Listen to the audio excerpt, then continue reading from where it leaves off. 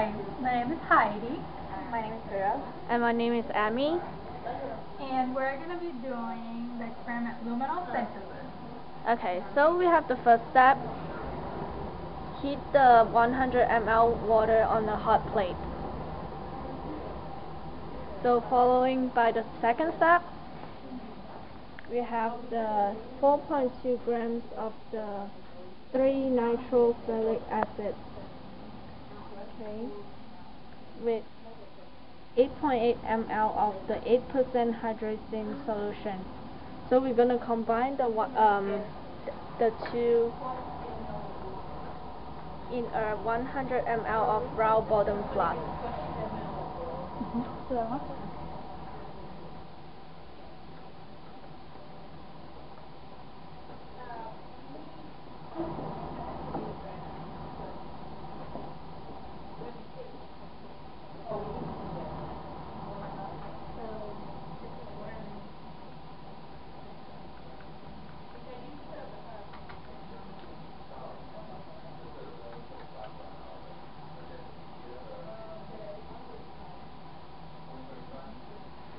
So we're gonna heat it in a fume hood and until the solid dissolves.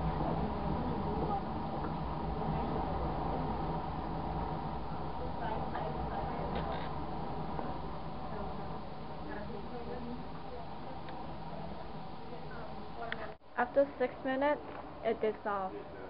Now we're adding 12 ml of triethylene glycol to the reaction mixture.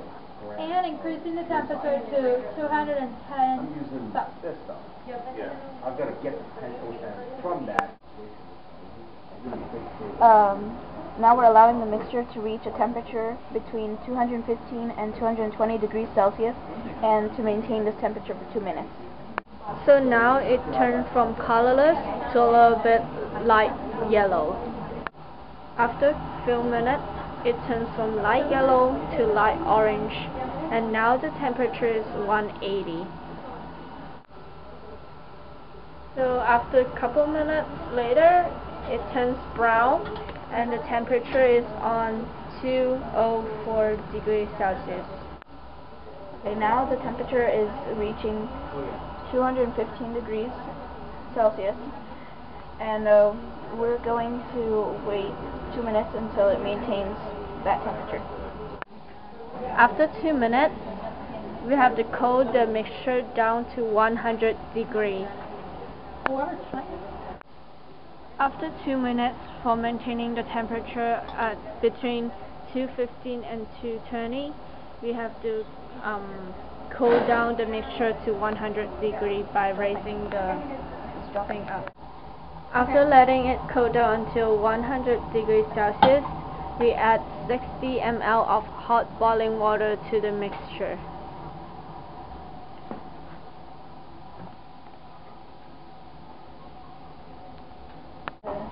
Then we cool down the round bottom flask in the tap water. Now we are cooling the round bottom flask in a beaker of cool tap water. So now we are separate the nitro compound using a vacuum filtration. After that, we're gonna return to the reaction vessel. After the vacuum filtration, we have to put back the solid into the round bottom flask. After returning the solid back into the round bottom flask, we are adding 20 milliliters of 3 molar sodium hydroxide while stirring. Afterwards, we're adding 12 grams of sodium dicyanide to the reaction vessel. Please don't forget, you want me to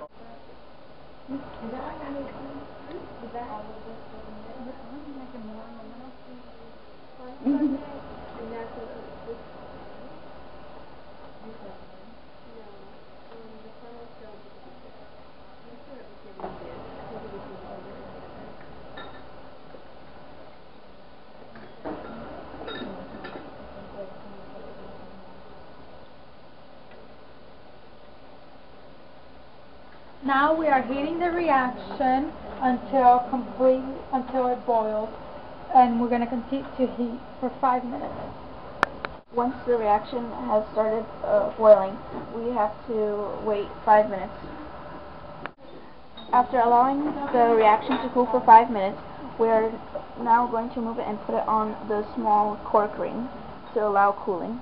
Now we are adding 8 ml of glacial acetic acid to the reaction mixture.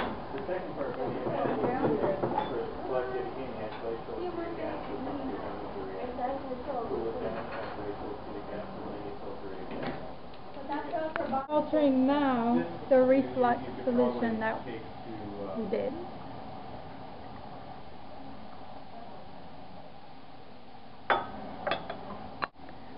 We are dissolving our crop of moist luminol in 4 milliliters of 3 molar sodium hydroxide and 36 ml of water for stock solution A. Now I am adding 4 milliliters of 3 molar sodium hydroxide to our dissolved moist crop of luminol. Now I am adding 36 milliliters of water.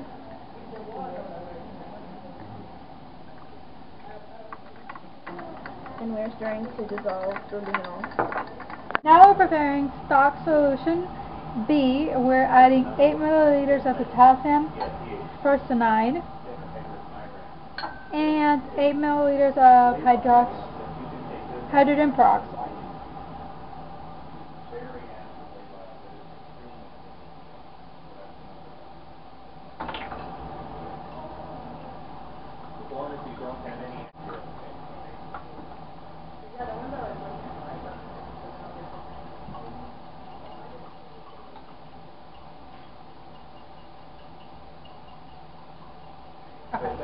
We're adding 64 milliliters of water, deionized water, and then we're mixing it, and this is stock solution B.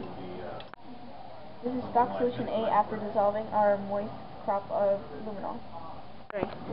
Now we are diluting 10 milliliters of stock solution A and adding 35 milliliters of water.